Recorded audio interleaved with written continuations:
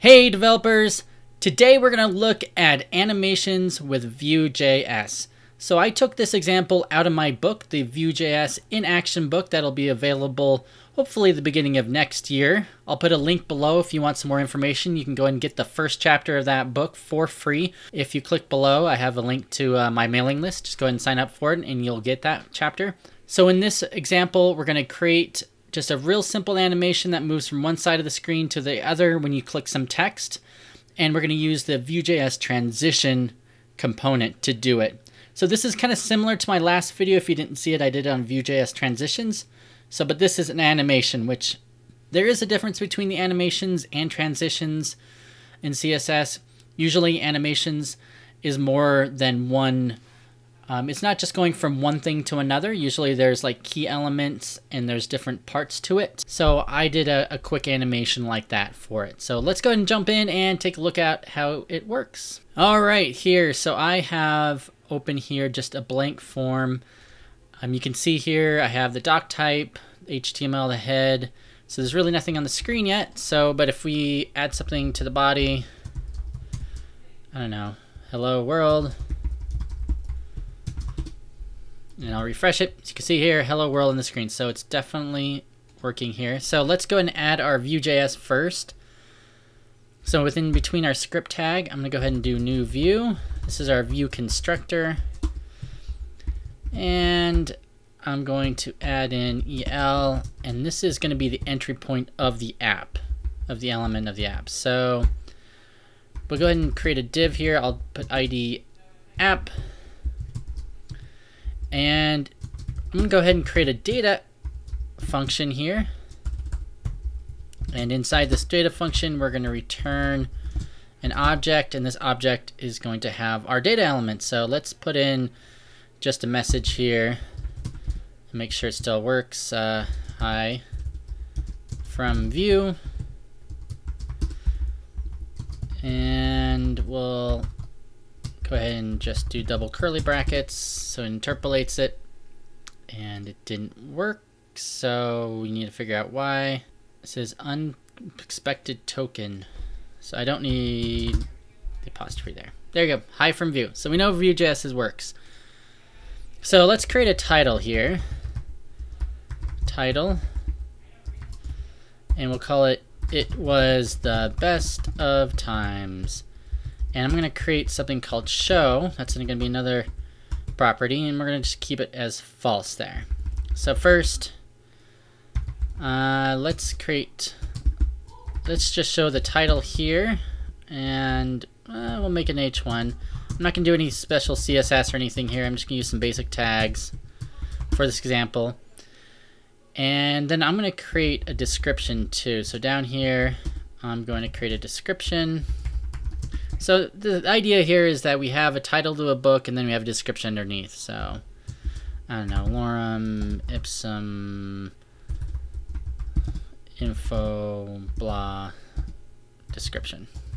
I just made that up. Doesn't really matter.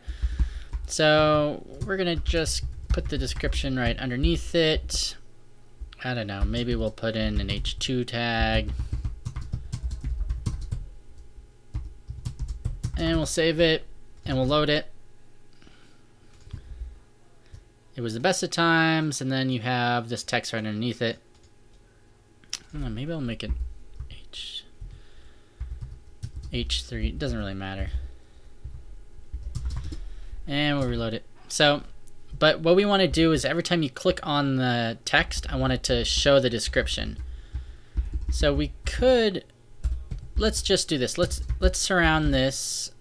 And we can use a _, but we can also just use a shorthand for it, which is the @. And that'll be our click event.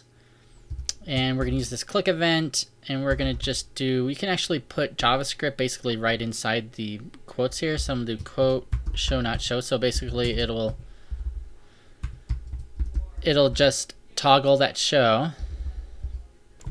And then let's do this. We'll put the title outside of it. Actually, let's do this.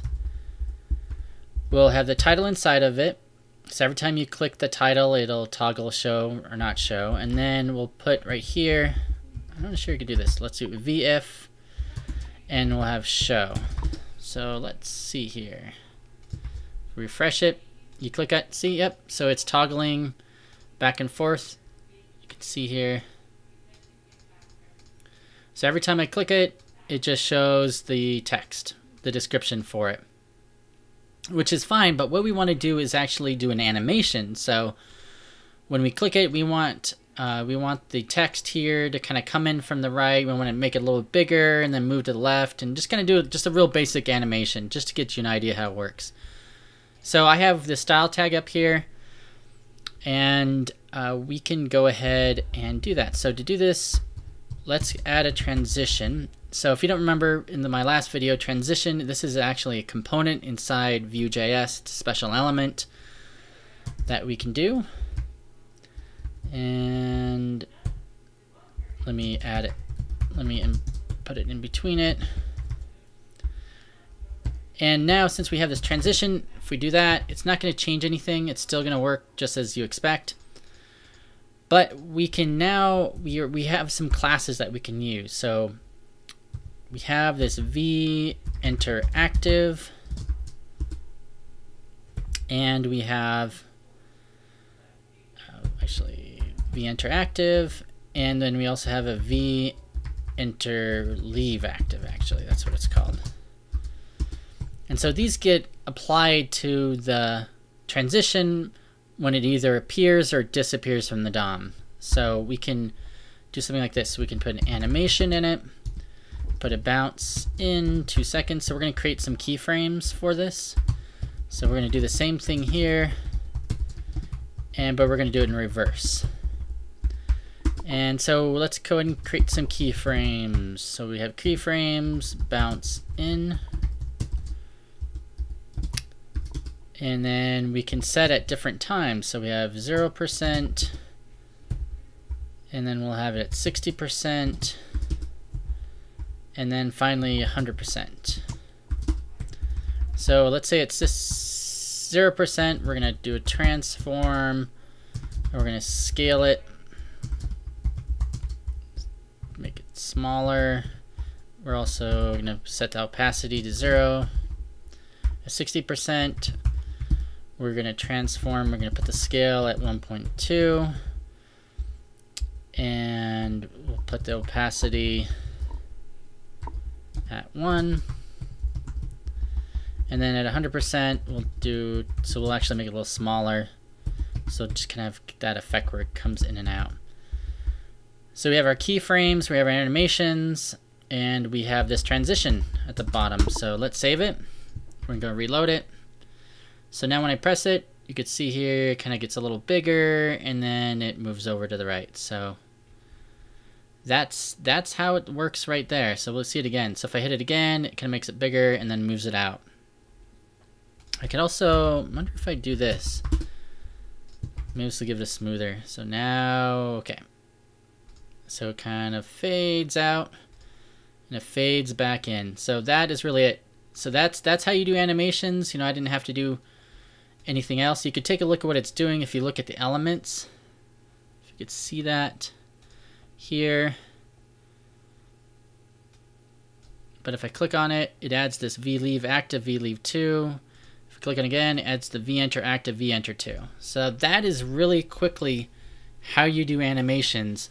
So these are special classes that you can add to your transitions. Another thing you can do is in this transition, we can actually name the transitions, you know, in case we had more than one. So we can name this, I don't know, bounce. And since it's named bounce, we can name it this V dash here. We just change that to bounce instead of V dash since it's named. If we save it there, reload it. You know, let's go ahead and make this, I don't know, let's make this just to see if it works. 1.7 makes it even bigger. I'll reload it. So now it gets really big and then it goes back to 1. Of course it goes off the screen, but that's okay.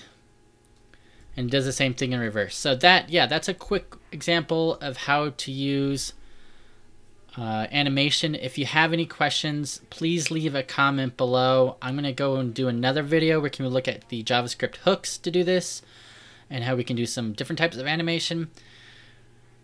And if you like these type of videos, please click that subscribe button. That really helps me. And if you're a super fan and you made it all the way to this video and you're not like the other people that just clicked off, I have a surprise for you. I actually have an extra copy of my Vue.js in action book that I mentioned at the beginning of the video.